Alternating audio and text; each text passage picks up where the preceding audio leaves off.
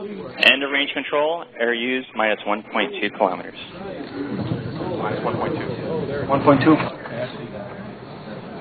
The EL team is reporting that that things look pretty good at the end of range control. We have converged a lot of the error, and we should be heading toward the target.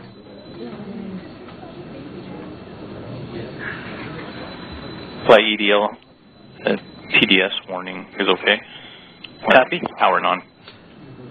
We are seeing a tone from indicating that we have seen heating on the heat shield through the MEVD instrument. Everything looks fine. This is as expected.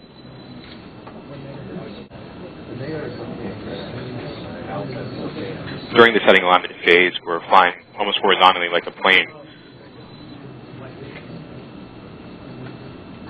We're going about Mach 2.4 at an altitude of 17 kilometers or so.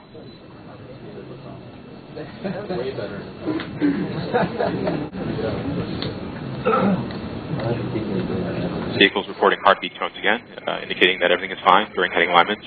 We are standing by for straighten up and fly right and parachute deploy.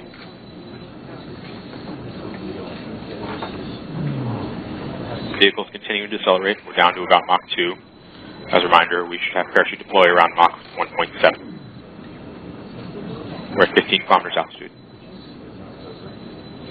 We've begun entry balance mass jettison. The predicted mid downrange is 1.597 kilometers.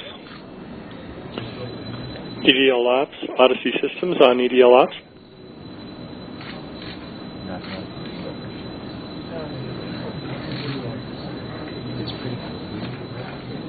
Parachute deploy.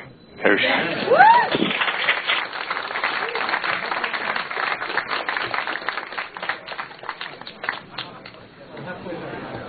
Thrusters have been re-enabled. We will control our attitude on chute. We are decelerating. Risk mode under our 10 kilometers decelerated and descending. We are at 150 meters per second. Dynamics phase. Come back again with risk mode dynamics. Risk mode is nominal. We are at 9 kilometers and descending. Active. Valid range. Net filter converged with a velocity correction of 0.7 meters a second. We've acquired the ground with the radar. An altitude of 8 kilometers. Feed shield has separated. We've found the ground. Expand tones due to earth occultation as expected. We're standing by to prime the MLE engines in preparation for powered flight. We're down to 90 meters per second at an altitude of 6.5 kilometers and descending.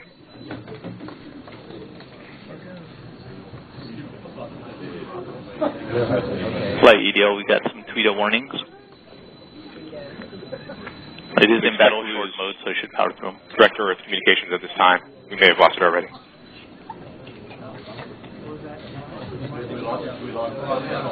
We're down to 86 meters per second at an altitude of 4 kilometers and descending. We've lost tones from Earth at this time. This is expected. We're continuing on Odyssey telemetry.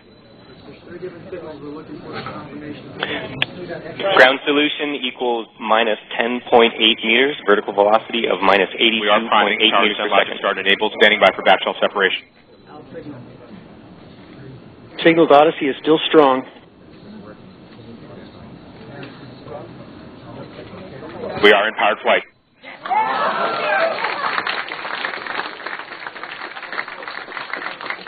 We're at altitude of 1 kilometer descending, about 70 meters per second. Signal to Odyssey remains down to 50 meters per second, 500 meters in altitude. Standing by for sky crane. Constant velocity accordion nominal, altitude error 5.9 meters. We found a nice flat place. We're coming in ready for sky crane. Down to 10 meters per second, 40 meters altitude. Sky crane has started. Descending at about 0.75 meters per second as expected. Expecting bridle cut shortly. Signal to Odyssey remains strong. Tango Delta nominal.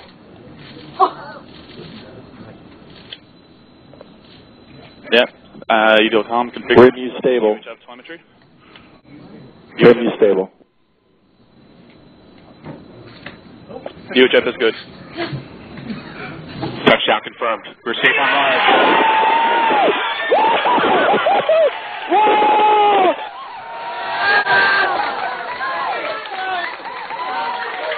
Time to see where our curiosity will take us.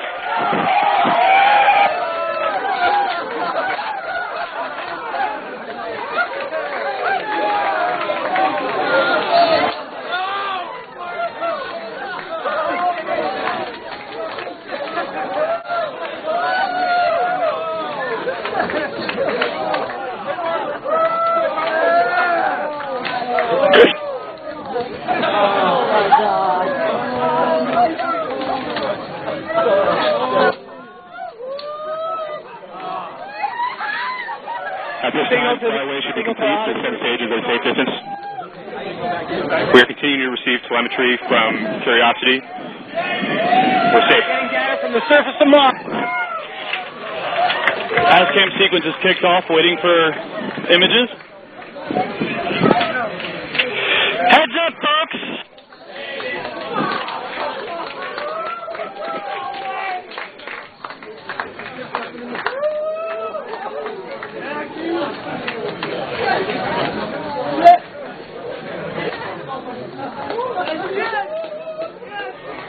EL ops, the signal to Odyssey remains strong. Flight EDL images are starting to come down. We're beginning to get images we got from images Odyssey. coming down, folks. We do a comm configure Stand by for images. We have seeing thumbnails coming down. Odyssey data is still strong. Odyssey data is very strong. Odyssey is nice and high in the sky.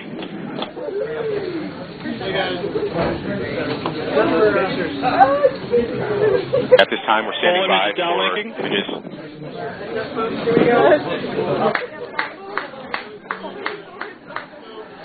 Thumbnails are complete. We got thumbnails.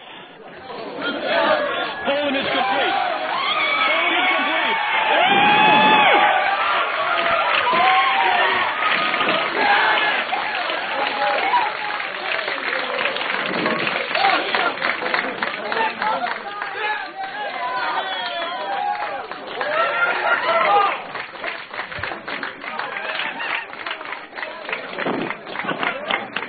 It's the wheel! It's the wheel! There we go. We can see a wheel image.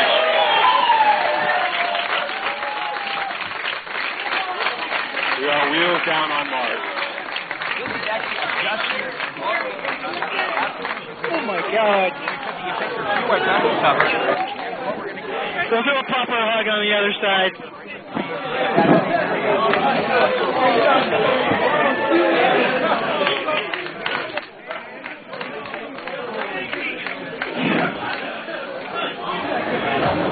Keep watching, guys. Keep watching the screen.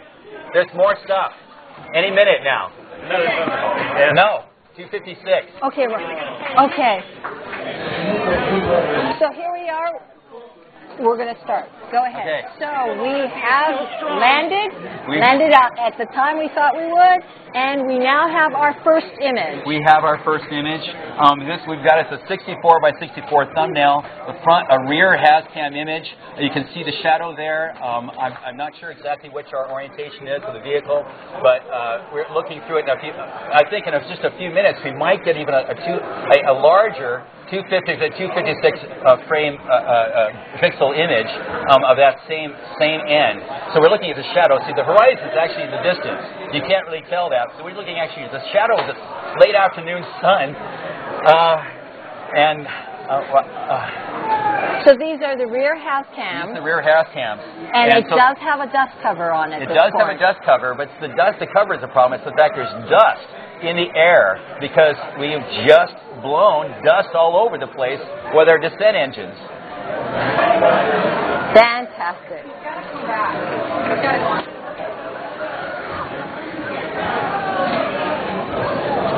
So there could be more. There could be more. If we wait, we might get. Oh yeah! Ah! This is the high res. This is a 256 by 256 image. This is a higher resolution. You're seeing dust particles on the window. You can see the horizon there in the background, and there is the wheel of the rover safely on the surface of Mars. I can't believe it. This is unbelievable. We might get another one of these, and if we're lucky, before Odyssey goes away, we'll get 2 more of these same images going the other side of the vehicle, and also probably Dusty. This is amazing.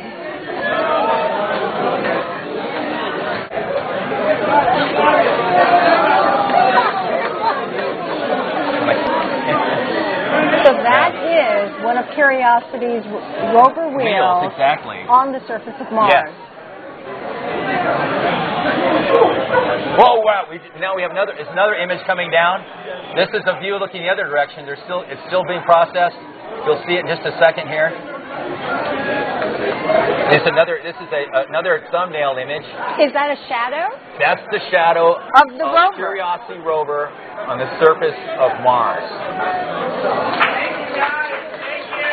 Thank you. Thank you. The Odyssey transition is about to end. It's about to step below the peak of Mount Sharp very shortly. So this is about all the data we're going to get, but things look great.